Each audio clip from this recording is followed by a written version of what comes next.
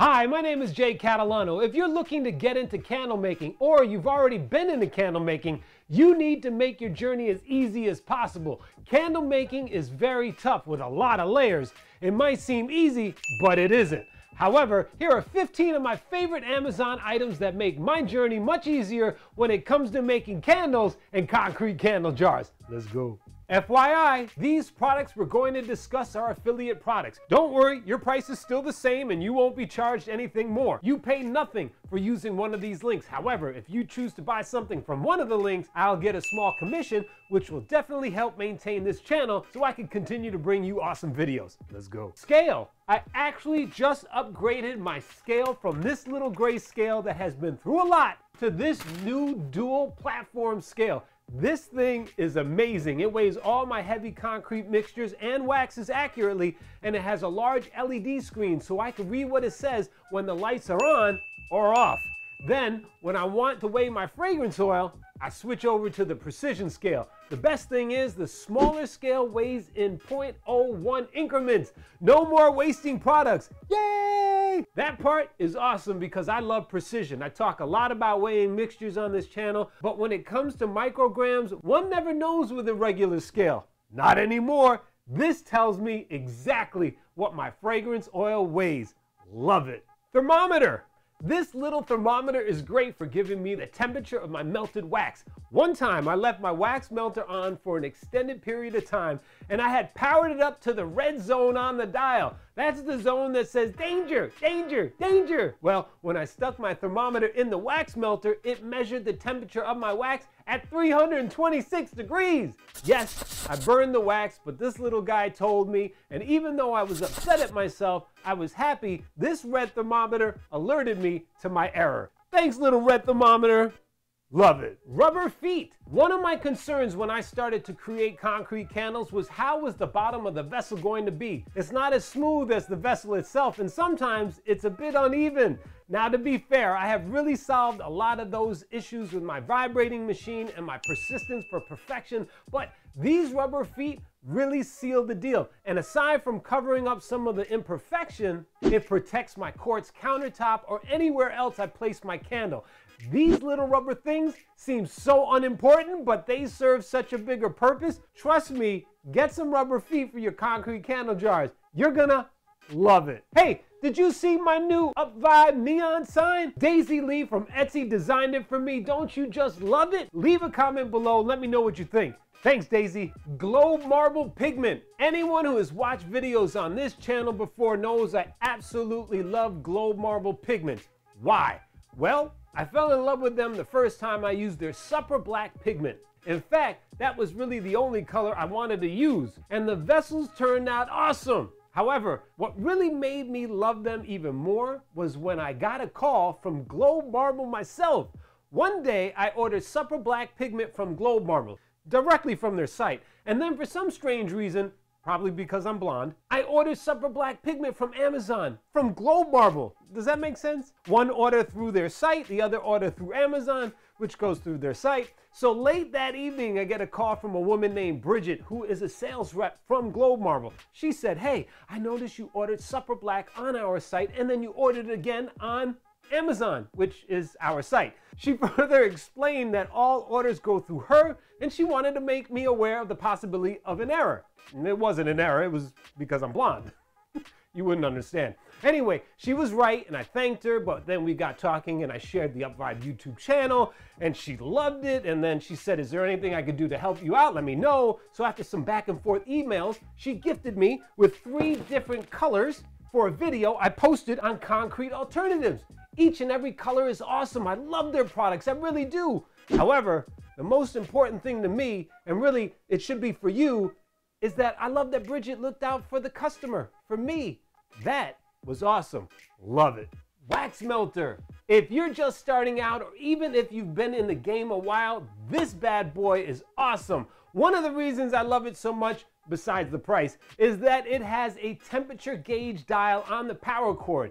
Now, FYI, it's not perfect, meaning if I set it at 195 degrees, it won't just go to 195 degrees and stay there. It might run up or down a bit, so you have to be aware. However, This gets me in the ballpark of where I want to heat my wax. Lastly, I love that it's small and it fits pretty much anywhere in my studio. In fact, I love it so much, I bought two. Love it. Respirator. Anyone who knows this channel knows I always wear my respirator. In fact, I pretty much promote it every single time I film a video. I always wear my respirator. This is very important. Why? Because I care about your safety, and I definitely care about my safety. Concrete, wax, fragrance, oil, soot, and God knows what else is around us candle makers. We need to protect ourselves if we want to do this thing long term. I mean, I wear this thing all the time. Look at this strap. It broke from all the times I put it on my big head. Get a respirator. Love it. Amazon silicone mold. If you're a candle maker who uses concrete vessels to house your candles, then you need to get an Amazon silicone mold if you don't already have one. Or 50. I love this thing. It's lightweight, it's easy to clean, it's durable, and it makes awesome concrete vessels. I'm not trying to take away from the awesome silicone mold makers in the candle making community, but this bad boy is awesome. The best part is it's inexpensive, and no matter when I need a new one, I just pop on over to Amazon, push buy it now, and wait for it to arrive the next day. Love it. Wick Trimmer. I love my Wick Trimmer. It's so convenient to have as you're trimming your wicks to 1/4 of an inch, especially when the wax is nearing the halfway point or lower in your vessel. I just put the Wick Trimmer in and snip it off. I don't have to stick my hand in and get all waxed up or miss the mark when I'm trimming. There is no confusion as I can see everything that I'm doing. This bad boy gets it done each and every time. Snip, it's off. Love it. Vibrating machine. Now, to be fair, you don't really need a vibrating machine if you are just starting out, but not getting one is like buying a bike without inflating the tires.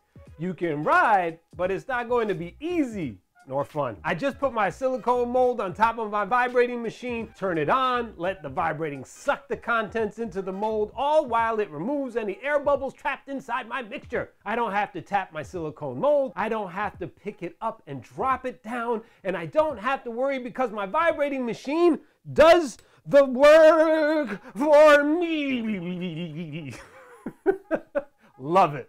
Silicone Trivets. The first time I made a candle, I poured my wax into the metal pitcher and then I went to go place the pitcher on the table. And as I was leaning in, I said, oh shoot, where can I put the pitcher? It's got 220 degrees of wax in it and it's metal. I started to panic and then I put it on my concrete floor. Okay, I solved the problem until I had to pick it up and check the temperature of my wax, only to realize I still needed to wait, so I put my pitcher back down on the concrete floor. My back was starting to say, hey, this is only one candle. How the heck are you going to do this all the time, making candles, bending down and putting this down here? My back is not that good. Then the light bulb went off. The silicone trivets. These things are great. They protect your table from the pitcher that the hot wax is in or anywhere else you have to place it. I got 4 in a pack and it was very inexpensive. And I use them all the time when pouring. I love them. But most importantly, my back loves them. Ha! Love it. Apple barrel paint. I have designed many concrete candle jars for this channel, and recently I've started using acrylic paint for those designs. I tried a few different brands and thought, okay, they're good, but I fell in love with the apple barrel paint. It goes on nice and thick and absorbs nicely into my concrete. I love the fact that I can buy these larger containers of paint so I don't have to worry about running out. If you love to use acrylic paint, then check out apple barrel paint. See if you like them too, or better yet, love it. Digital liquid thermometer. Every candle maker needs a digital liquid thermometer. It helps you determine the service temperature of your candle jar. Remember, a candle jar should never exceed 140 degrees, so checking the temperature during your testing phase is paramount. This bad boy is awesome. It's lightweight, easy to use, and never lets me down. Look, no fever.